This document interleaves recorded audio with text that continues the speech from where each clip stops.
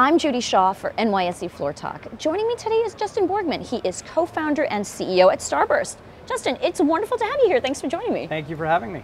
Now, I'm excited to talk with you, but before we get started, quick note to our viewers, this interview is for information and purposes only. The NYSE doesn't recommend any investments or investment strategies.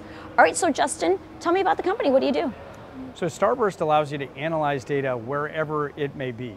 And I think what makes that different in our industry is for decades, you've had to move data around out of all the different data sources that you have into one central place before you could ask questions of that data. And I think in today's world, you have more data sources than you've ever had. You have new applications, new devices, you have data on-prem, data in the cloud, data in multiple clouds. And all of that creates heterogeneity and complexity. And we try to be a solution to that by turning that model inside out and allowing you to query the data where it lives. Okay. Now, recently you've been focused on helping companies build data products. You've had a bunch of product releases on this topic. Tell me about the data products and how they're helping companies.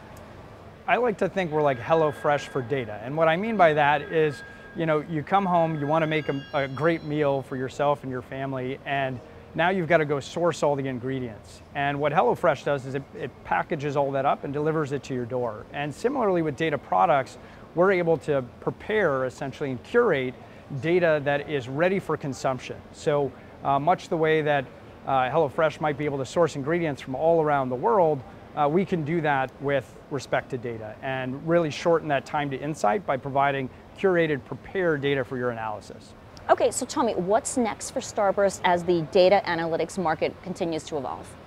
So I think for us as a company, we think the next major milestone would be to go public in a place like this. And I think along the way, the journey that we're on with our customers is really to help them unlock the value of their data and have the freedom to decide where that data lives. And in that journey, I think especially as the economic climate, creates some questions about how the world may evolve over the next year or two, we can help customers decide where that data should live for cost and performance considerations. And so you're no longer trapped to storing all of your data in one single system.